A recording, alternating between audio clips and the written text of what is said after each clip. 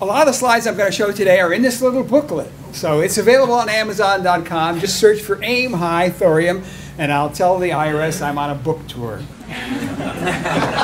So without further ado, let's start with Aim High. Global environmental problems mount. We're also running out of water on the planet. We're running out of food. There's hardly any large tuna fish left. We're competing for oil and energy. We want to avoid some of that contention, which is increased by population growth. We have world population going from 6 to 9 billion people. On the left, you see income measured in GDP per capita and the numbers of children per woman. Those countries with the highest birth rates have the worst poverty. On the left-hand side, the red line, which is about 2.3 births per woman, you see the stable or decreasing populations in countries in the world. On the right, increasing. $7,500 is what I arbitrarily picked as a sort of a modest prosperity line. If we could bring countries to that level of prosperity, we might begin to solve our population problem. Prosperity is related to energy. If we can bring people to about 2,000 kilowatt hours per year of electrical energy, they have a chance at achieving prosperity. Now, of course, prosperity depends upon the rule of law, good government, property rights, education, all the other things. But electric power for heat, light, transportation, safety, and so on is an important, critical element of prosperity today. Developing countries know this. Energy and coal use is growing rapidly in all the developing countries. They want to achieve that level of prosperity, and they're being supported by Peabody Coal.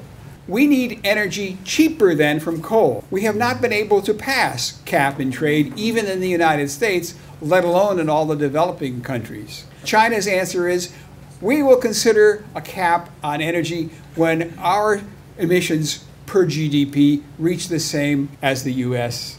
Copenhagen failed. Nations resist carbon taxes. The answer to this problem is to produce energy cheaper than from coal. If we can provide an energy source cheaper than from coal, all the nations, in their own economic self-interest, will choose it over coal. Today, people get most of their energy from solar power. The sun fuses hydrogen to helium, releasing energy, falling on the earth, causing rain, growing plants. Those plants decay, are trapped under the earth, and became petroleum, coal, natural gas. We get our energy from the sun, but almost all of it was delivered 200 or 300 million years ago. There's even an older energy source available to us from supernovas. As stars run out of hydrogen, they collapse. A star 5 billion years ago burned out, collapsed, and exploded all the elements into space. In the collapse were created all of the elements of the periodic table, all the heavy ones, including, at the bottom, uranium and thorium. That energy that was trapped in those heavy metals is released in a nuclear reactor. What happens in a nuclear reactor, in addition to the fission we're all comfortable with, U-238 absorbs a neutron, decays, and makes plutonium, which is a fissile fuel. We breed plutonium today. A third of the power of a nuclear power plant at the end of the fuel cycle comes from plutonium burning, not just uranium fission. We know how to breed today. We can do the same thing with thorium. Exposed to neutrons, it becomes thorium-233, beta decays over a few days to become a fissionable material. The liquid fluoride thorium reactor changes that thorium into uranium for a fuel. Here we have the heat exchanger and the red salt exchanging non-radioactive salt between the exchanger and a gas turbine. The thorium is a constant feed into the system. The uranium separator on the left is injecting fluorine to filter out the uranium, and there's a waste separator on the upper right. In some sense, the simplest and the most preferred version, but I would like to just mention that there are other configurations that people are looking at. A single fluid reactor has thorium breeding into uranium-233 within the same tank of salt as the U-233 fissions are taking place. In this example, the easy things to remove are the xenon, krypton, and the normal metals. You need advanced chemistry degrees like chem in order to get rid of the soluble fluorides.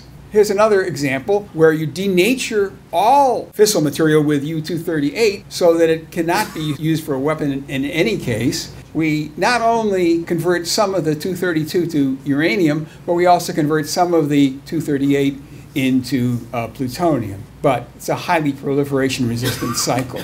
Also the opportunity, Weinberg demonstrated in Oak Ridge, of just a plain uranium-based molten salt reactor, and that might be an early prototype if we ever develop these. They can be run on U-235 or they can be run on U-233. The Fuji project from Japan, I believe, wants to import pure uranium-233 into molten salt reactors. The uranium-233 will be manufactured at a central site, perhaps from accelerator-driven systems. The Berkeley project doesn't have fuel at all in the molten salt. The fuel is contained in these billiard ball size pebbles that contain thousands of sand-sized grains of uranium oxide, or perhaps thorium oxide, coated in 3 layers of ceramic carbides and graphite layers. The fission products are never taken out. They're left within those small sand grains. As the fuel pellets are used up, they're removed. So there's 3 or 4 possible other versions of this. We talk about the Thorium Energy Alliance, but I also want to emphasize the key technology of liquid fuels. Liquid fuels are what make this whole thing possible. And by possible, I mean cheaper than from coal. Molten fluoride salt, you know all about lithium and beryllium fluoride salts. The point of it is that it has a high heat capacity and a high ability to transfer thermal energy into the power generation system. That means that it can be compact, and that means that it can be less expensive. Chemical processing can be continuous.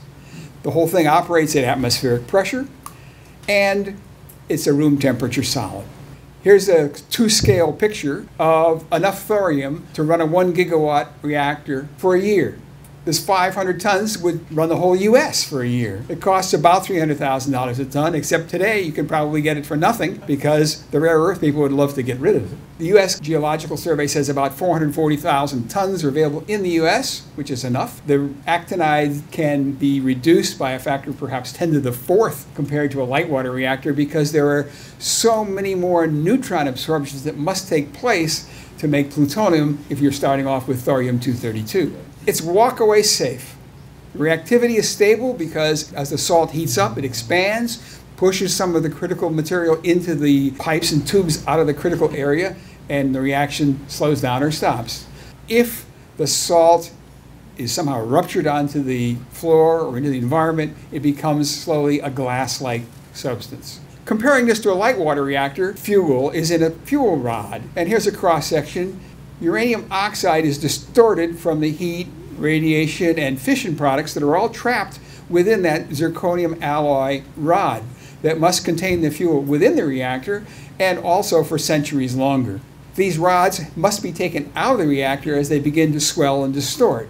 Weinberg and crew developed the very first molten salt reactor in the aircraft reactor experiment, a red-hot reactor, working model to prove the concept for this reactor, which was never built, called the Fireball reactor, big beryllium sphere, about 200 megawatts thermal reactor, only 1.4 meters in diameter. It would heat a heat transfer fluid, which was a mixture of sodium and potassium that would transfer that thermal energy to jet engines. That was the plan. The plan was not implemented. The design of the engine was to allow bombers to continue to circle the USSR without needing to refuel, but they invented finally successfully in-air refueling, and also we developed enough ICBMs that this particular weapon was never really needed. Meanwhile, Rickover learned from Weinberg the pressurized water reactor was probably the most suitable source for a nuclear-powered submarine. Weinberg actually had the patent on the pressurized water reactor. That was successfully done in 11 years from a standing start to running underwater. In that picture of Rickover, you'll notice he's wearing a suit. He was also appointed by Eisenhower to be head of the civilian nuclear program. And in that capacity, after the Atoms for Peace speech, he took a design for a naval aircraft carrier power plant and beached it, as it said, at Shippingport, Pennsylvania, to make the first U.S. electric power plant. He had a lot of drive, we had momentum, people coming out of the Navy who were trained in the use of this technology, and that really was the momentum that brought us to where we are today, which is technology lock-in. We have an industry which knows light water reactors. We have a regulatory agency which knows this technology. Operators, utilities. It's very hard to break away from the pressurized water reactor and boiling water reactors of today. But that's where we are, and probably that's the reason we got there. Meanwhile, Weinberg was concerned about global warming, and he was concerned about the sources of energy, so he thought of the idea of the thorium-blanketed molten salt reactor. In this example, the people are fabricating the graphite core. The experiment succeeded. They developed an alloy that was suitable and impervious to the corrosion of the fission products floating around in the salt. The xenon off-gas system was perfected, xenon being the most voracious neutron absorber of the fission products. It bubbles out and is trapped, and then so on. They ran it on both U-235 and U-233 for 17,000 hours. So there's a second proof of concept that was done back in '69.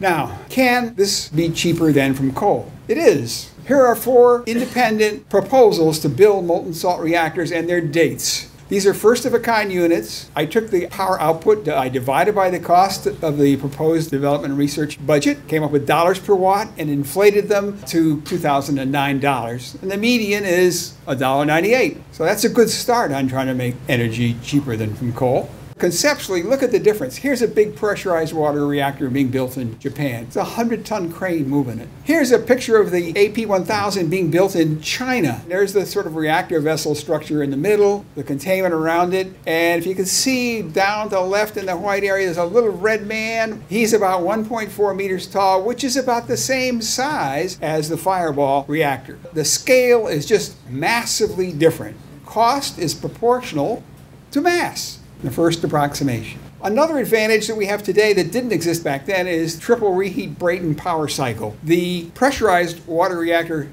can elevate water to a temperature 400 degrees. Liquid fluoride thorium reactor can get up to maybe 700 degrees. The hotter the output temperature of the reactor, the more efficient the energy conversion system can be. And we can approach 40, 44, maybe even 50% efficiency of the conversion of thermal energy to electrical energy. That saves money as well. And it reduces the amount of rejected heat, enabling air cooling.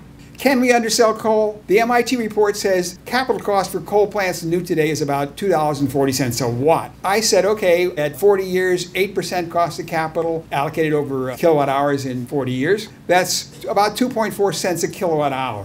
I threw in a penny for ops and maintenance. Coal costs about $40 a ton in the US today. If you convert to BTU and efficiency, that's about 2 cents a kilowatt hour just for the coal fuel. So this says electricity is about 5 cents a kilowatt hour. In the lifter case, we're looking at a little less capital cost than a coal plant. The cost recovery then 2 cents a kilowatt hour. The fuel cost being negligible, or a total cost of about 3 cents a kilowatt hour. So yes, lifter can undersell coal.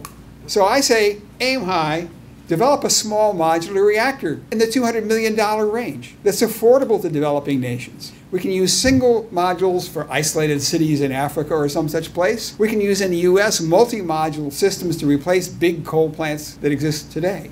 Once we get reactors that can be mass produced, we can mimic Boeing. Boeing makes a $200 million item every day. Producing reactors has a lot of the same quality control issues. In the aircraft business, you're worried about strength of materials, corrosion, quality, documentation, regulation, life safety, all those things that we also worry about in building small nuclear reactors. Once you get to mass production, then the learning curve kicks in. And that's an observation, not a theorem. It says that generally when you double the number of units produced, the cost drops by an item called the learning ratio. About 20% generally, about 50% in the IT business. University of Chicago said about 10% in the nuclear power industry. So you can see how the costs drop. By the way, this works counter to the argument for economy of scale.